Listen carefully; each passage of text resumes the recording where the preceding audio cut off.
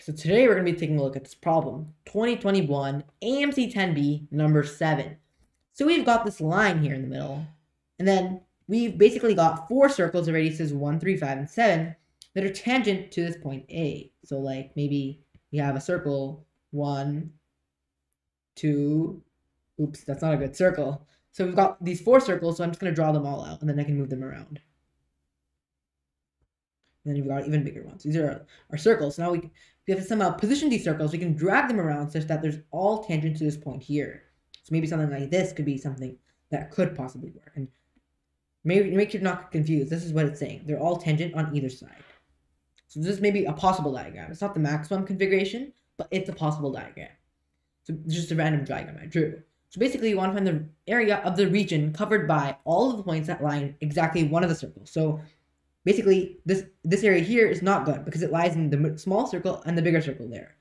So it has to lie in exactly one circle. So in this configuration, the region that we would have is something like here on the outside. Like here. Something like that. This is the region that we would be carving out. And the same thing on the other side. Something similar. I'm not going to draw the whole thing out, but something like this. So basically, in this configuration, that's what the area is looking for. The one that's going to be inside only one of the circles. It's not going to be inside more than one circle.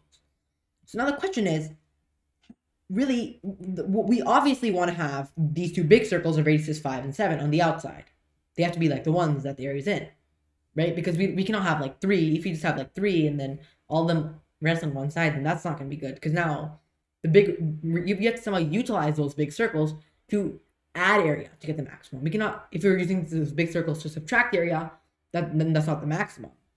So utilize it to add area. So it means you have to put it 1 5 circle on one side and 1 7 circle on one side, right? That's what we have to do. So we don't know anything about the 1 and 3 circles yet, but the 5 and 7 circle, I think it's pretty clear by the size what the radiuses are. Have to be on both of the sides like this, right? So, because if you put like a 3 instead of a 5, then now we have to subtract the 5 instead of add the 5, which is causing reduce in the area. So now, these are like our main circles on the outside. So now we have to find the maximum region of S that are in exactly one circle.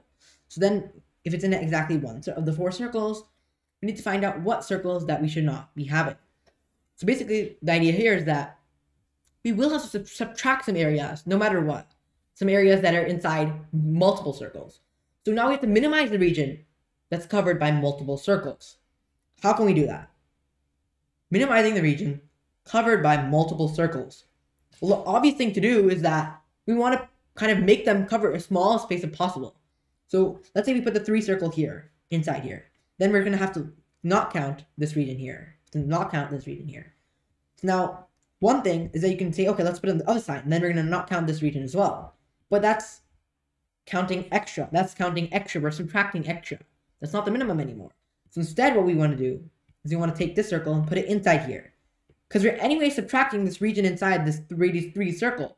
So we might as well put a 1 there too, so we don't have to subtract even more. Therefore, we can see the area, this region, plus this region is just going to be equal to 5 squared pi, which is 25 pi. And this will just going to be 7 squared minus 3 squared pi, which is 40 pi. So the area is 65 pi, and that is a solution for this problem. Key idea, don't get tricked. Remember, we want the large circles on the outside and the smaller ones on the inside, and we want to make sure that we are minimizing the area we're removing, so we put the 1 inside the 3. Be careful and make sure not to make a silly mistake on that. Thank you all for watching this video. If you enjoyed it, make sure to like this video and subscribe to this channel for more new competition math videos. As if you're watching this video, you're probably interested in competition math. So then you'll probably also find many of the other videos on this channel to be of use as well.